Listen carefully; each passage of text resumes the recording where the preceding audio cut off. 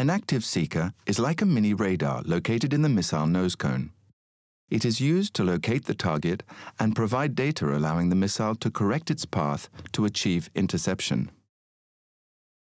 On the Aster 30 Block 1NT, a new seeker operating in the Ka band will replace the current seeker whilst almost doubling its operating frequency.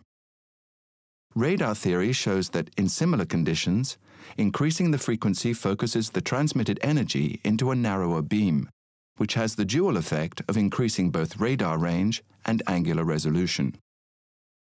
This means that a given target will be detected earlier, and the differences between the Aster missile axis and the direction of the target will be measured more accurately.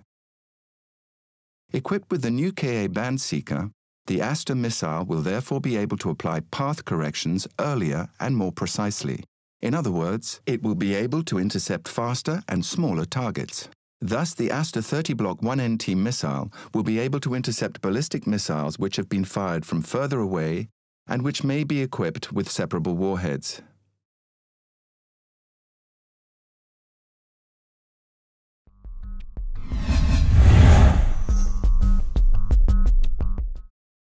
How does an Aster missile intercept an airborne or ballistic target? It all starts with an initial target detection by the radar. The system categorizes and identifies the target and predicts its trajectory. The system assesses the threat that the attacking missile presents and starts computing the interception trajectory. When the conditions are right, the operator decides to fire an Aster missile.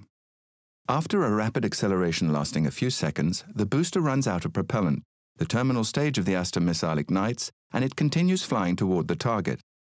On its course towards its target, the Aster missile regularly receives information from the radar on the ground, mainly to counter possible escape maneuvers of the target. When it reaches the proper range, the Aster missile switches on its seeker, which, once locked onto the target, can guide the missile autonomously. A few meters before interception, the Aster missile applies a set of hot gas jets at its center of gravity to make it practically stick to the target and intercept it through a direct hit.